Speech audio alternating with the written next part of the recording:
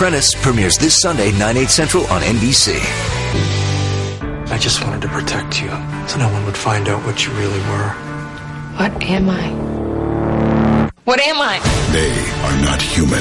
Why are you here? But this was once their home. If you knew what will happen once my people come here, you'd beg me to do this. They're not taking over Earth. They'll exterminate us. They're taking it back. Your world will be destroyed. They need to be stopped, and you're going to help me stop them.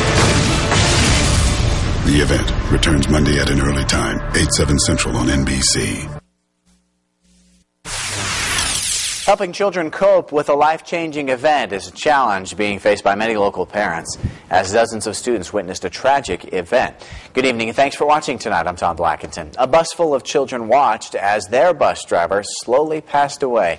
And now people are concerned for the emotional health of the children on board. Phil Campbell's been following this story since it happened yesterday and has more tonight from the scene of the accident.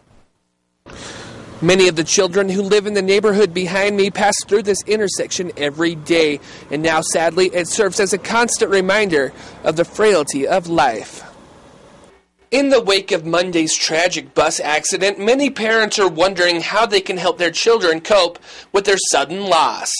For many on board, Joanne Jensen was the only bus driver they ever had.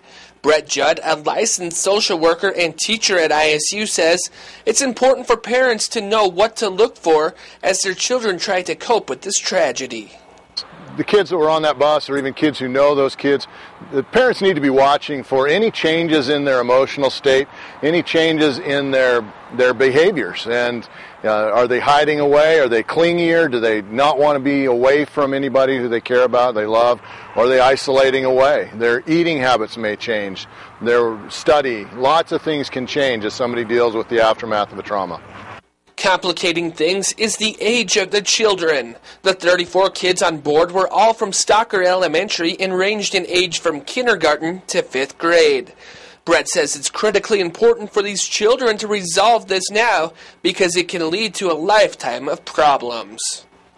If it's not dealt with appropriately by the care providers in that child's life, it can have ramifications later for the way that they feel connected to individuals, their safety and security in different situations, depending on how those care providers get in there, nurture and support that child while they're dealing with this.